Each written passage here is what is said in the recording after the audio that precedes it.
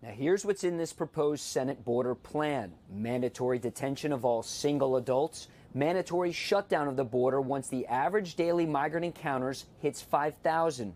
And the shutdown would not lift until daily encounters reduced to less than 3,750 encounters per day. And in short, here's the plan of how many migrants would be allowed into the U.S. under the Senate deal: 150,000 per month and 1.8 million per year. That's about the population of Phoenix. At a certain point, we are going to have to publicly call the question of our Republican colleagues in a variety of ways when it comes to doing what is right for America's national security interests and for fixing our broken immigration system.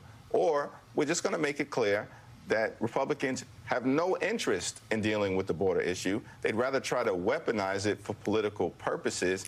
This whole border deal, they want the perception that they're taking the border seriously without actually doing anything to take the border seriously. But as you said, they see the polls. They know that this looks bad for them right now. But I've always maintained Democrats, they're not stupid. They see the long game of this. 6 million plus illegal immigrants already in this country. So they're okay, in my opinion, with taking a little heat on this now because they know that this is going to pay out for them for years and years to come, because the next stage of this is going to be amnesty, voting rights. 6 million plus since Biden took office, probably closer to 10 if we're being honest. You don't have to win the hearts and minds of the American people if you've got millions of people that are indebted to you, and that is the long-term plan. Do not be fooled.